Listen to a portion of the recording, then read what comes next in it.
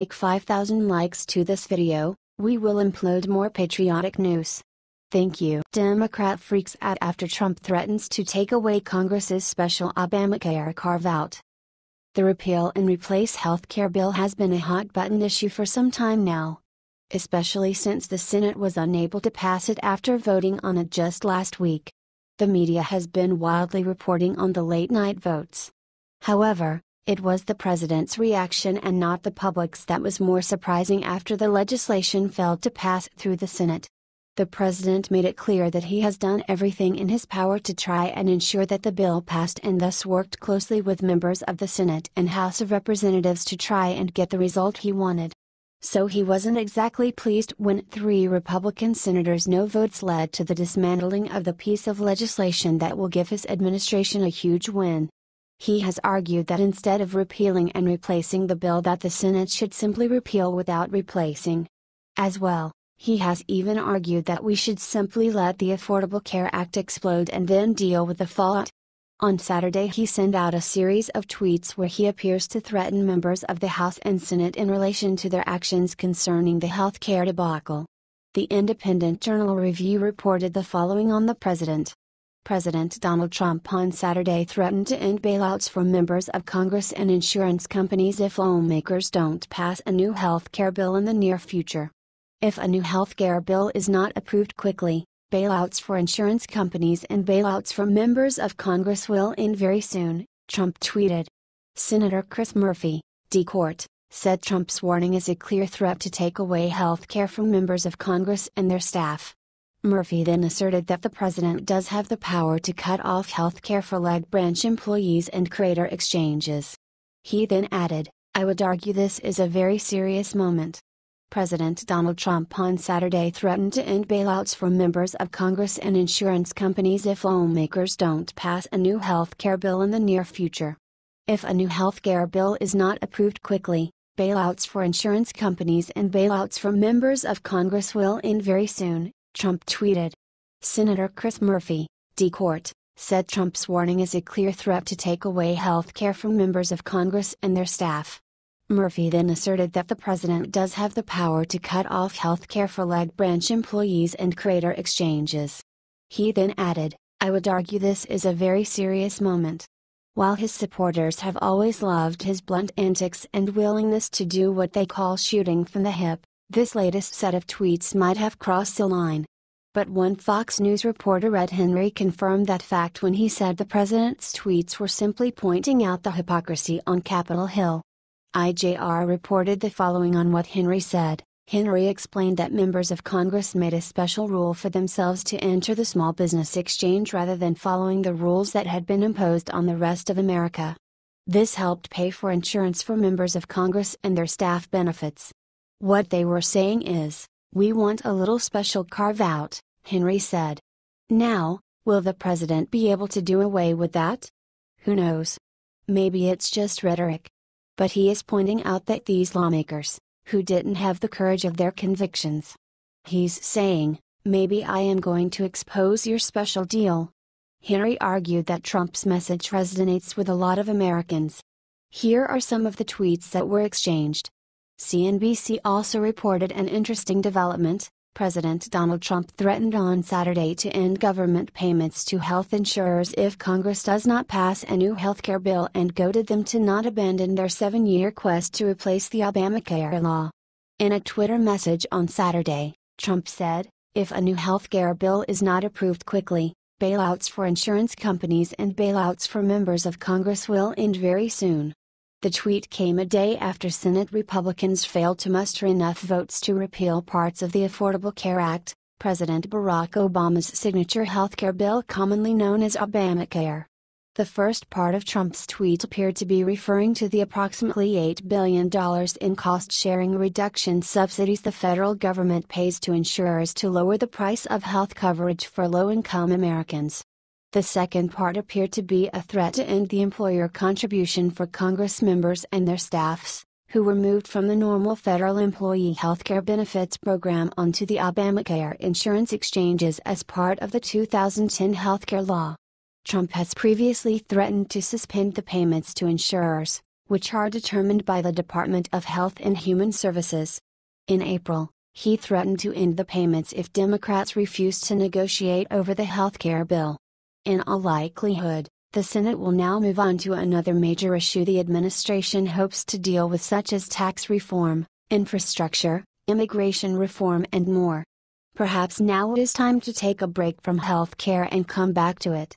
Their future certainly depends upon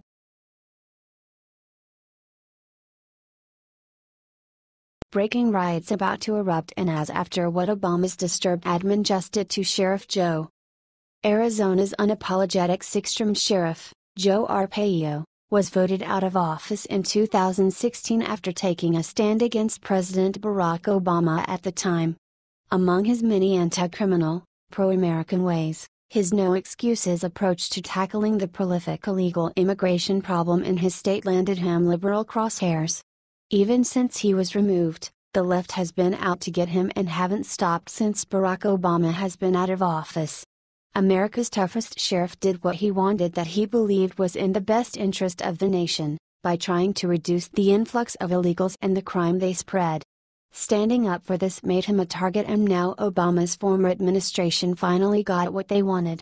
The people in Maricopa County who respect all that Arpaio did for him could riot since justice was not served to this man who served and protected them.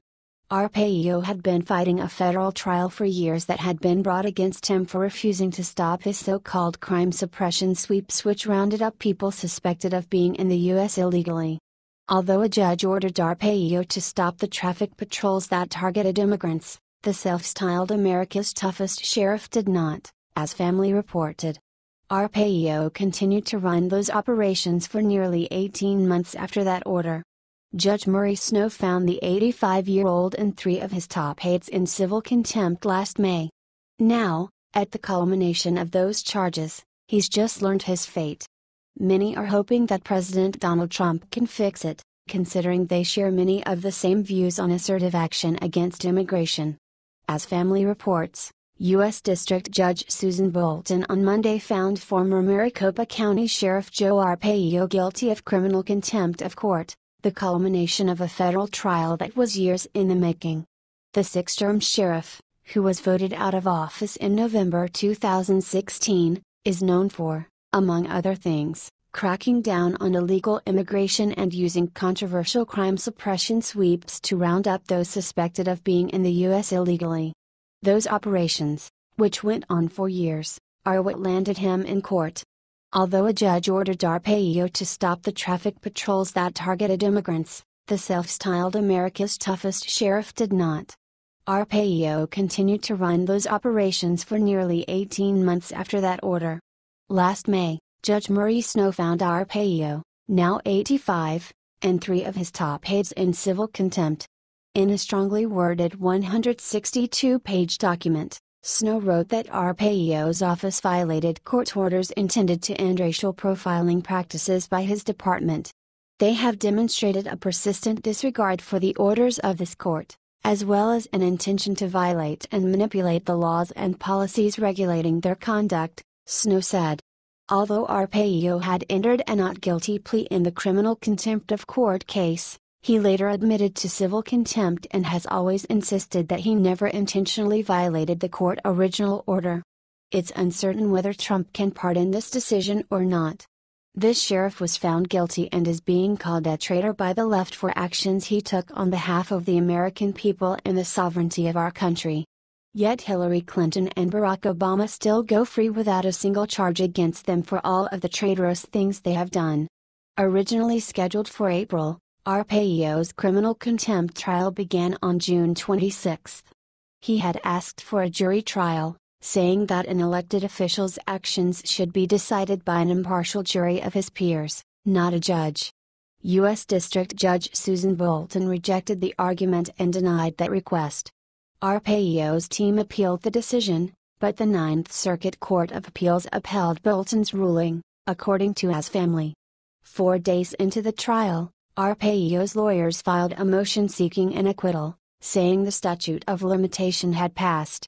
The left is celebrating this as a victory against tyranny while completely ignoring all the real acts of treason their favorite politicians have committed. The main difference is that Joe was trying to stop the illegal immigration and liberals have only tried to arm, aid, and abet them. While we don't condone anyone refusing to follow a judge's orders, if justice was really served in this case, then Democrats would be held accountable for their actions as well. What Sheriff Joe did resulted in numerous illegals being sent back to where they came from and potentially saved countless citizens from harm. Liberal politician tyranny results in countless American lives being lost. The left apparently puts more value on illegals' lives than their fellow citizens.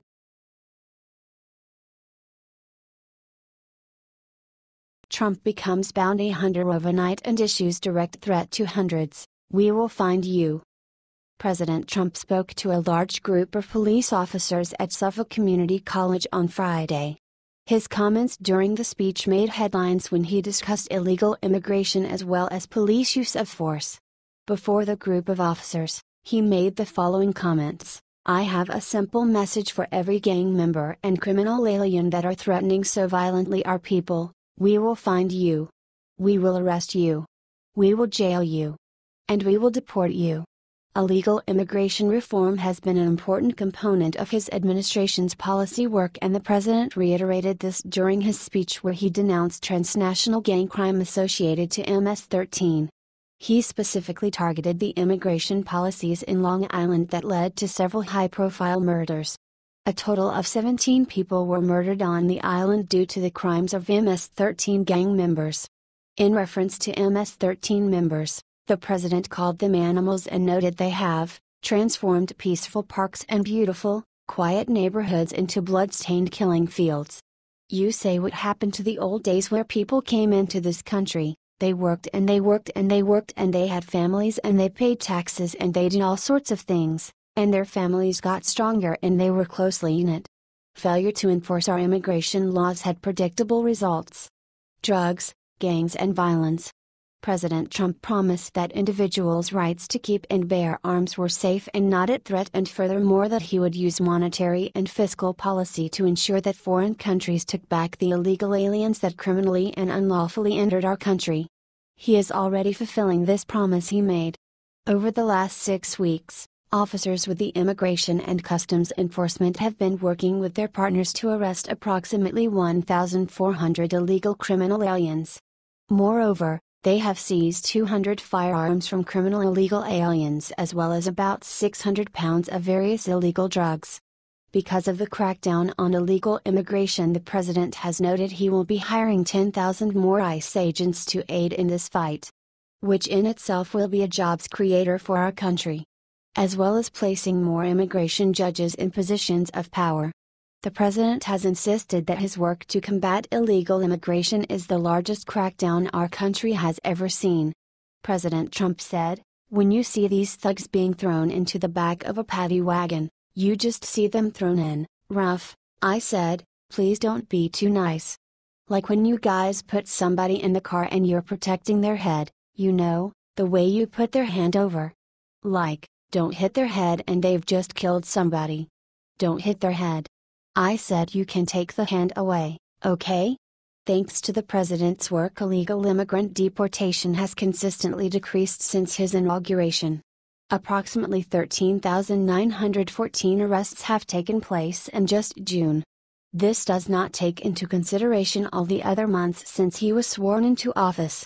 During President Obama's presidency, that number was closer to 9,134 on a monthly basis. As a result of this latest crackdown, though, 610,000 cases have been backlogged, creating additional work for the agency and their employees. The extra burden to immigration courts has created another backlog of deportation, because there are so many cases to take care of. USA Today reported, Attorney General Jeff Sessions has dispatched 25 more immigration judges to detention centers along the southwest border with Mexico and wants to add more. The Justice Department's goal is to hire 50 immigration judges this year and 75 in the following year. The American Mirror reported the following: Trump also discussed his promised border wall with Mexico to stem illegal immigration, human trafficking, and drug smuggling. Trump said $1.6 billion has already been approved for Phase 1. We're going to secure our border against illegal entry and we will build the wall, Trump said, describing the project as a vital tool for ending the humanitarian crisis.